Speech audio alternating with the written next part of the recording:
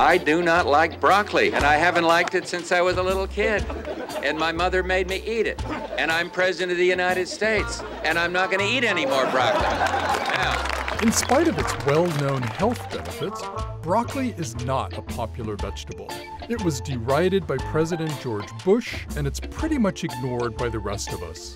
I'm Michael Moss, and I write about the intersection of food and marketing for the New York Times. I'm trying to answer a question. What would it take to get people to eat better?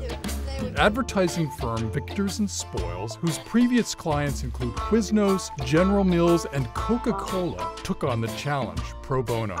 Based in Boulder, Colorado, their team was led by Chief Marketing Officer Andrew Nathan, lead strategist Sarah Brito, who would plot the way forward, and creative director Chris Sema, who would turn ideas into action. I eat like a 4-year-old. In order to grasp the task at hand, they planned a day where we were immersed in all things broccoli.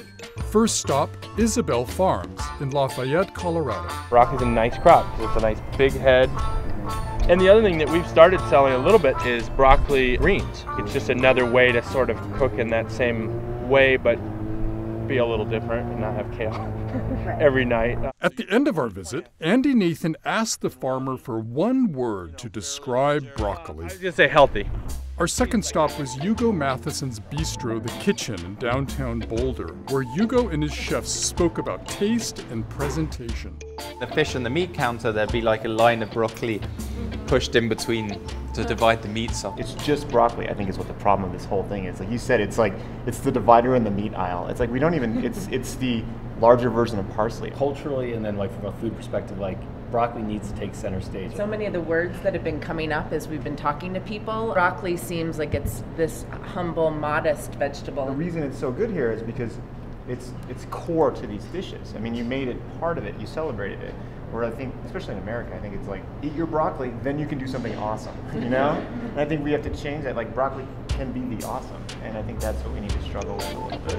After the kitchen, we crossed town to Creekside Elementary School, which has a small fruit and vegetable garden where students get hands-on experience. If you develop that relationship for them, that experience, and let them make their own decision, you know, then they've got a greater likelihood of trying and eating it.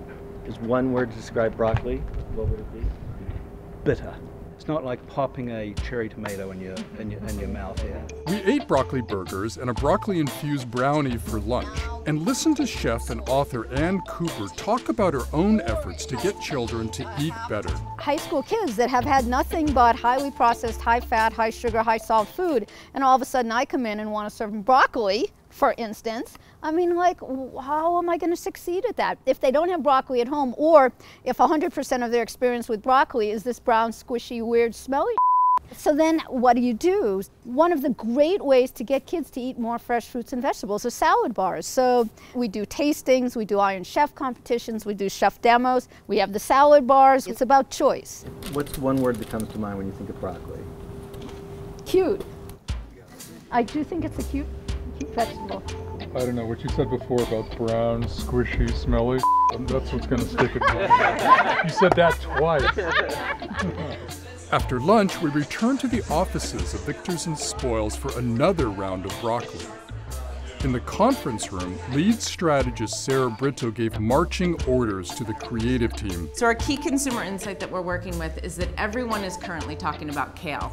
It is everywhere. This is Bon Appetit magazine. There's a whole section on the vegetable revolution in here, and there's a timeline around when all of these vegetables had their it moments. Broccoli is not on this list. There's nothing new or exciting to say about broccoli. Part of our challenge is going to be how to change the visual communication, the visual style of broccoli in culture. That wall over there says broccoli isn't exactly that cool. But maybe there's something cool in not being cool. Like, you don't want to dupe anyone, but maybe, you know, maybe they're in on the joke. I mean, the fact that broccoli's having its own campaign, I think you could have a lot of fun with. The idea of, like, you know, broccoli bouquets. So you're basically saying, like, I'd like you to live longer.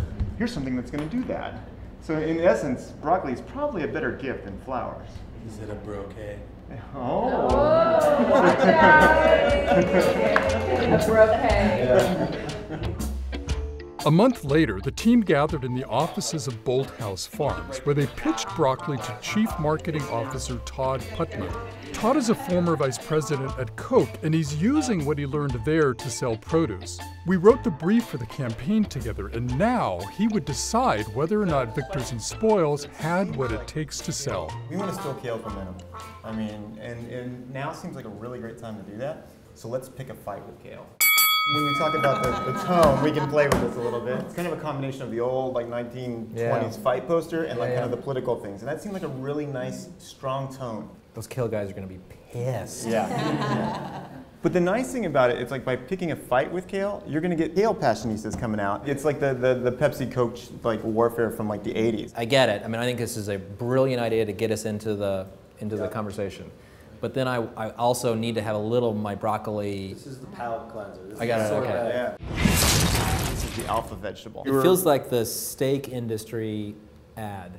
Yeah, right. It's what's for dinner, right? What's for dinner, yeah. We want to be places that are really unexpected, that are alpha sized. So, I mean, there's no reason that we can't have a NASCAR presence. You know, ultra running is really big up in the mountains. I didn't even know you could grill broccoli until this project. I was kind of blown away, and it's good. So let's get him to grill broccoli over a volcano. You know? We'll work with Red Bull's activation team. It is so awesome to have both a strategy conversation and then a creative conversation, and the two things not only link, but they work with each other so unbelievably well. The breadth of work and the creativity is fantastic. If we were in real world, we would buy. We would have bought off of this. So you're getting in the broccoli business? Totally.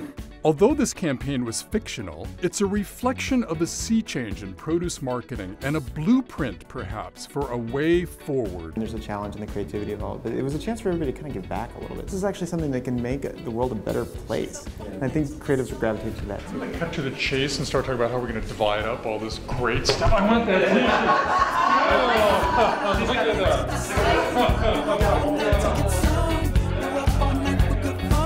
And I'm up all night.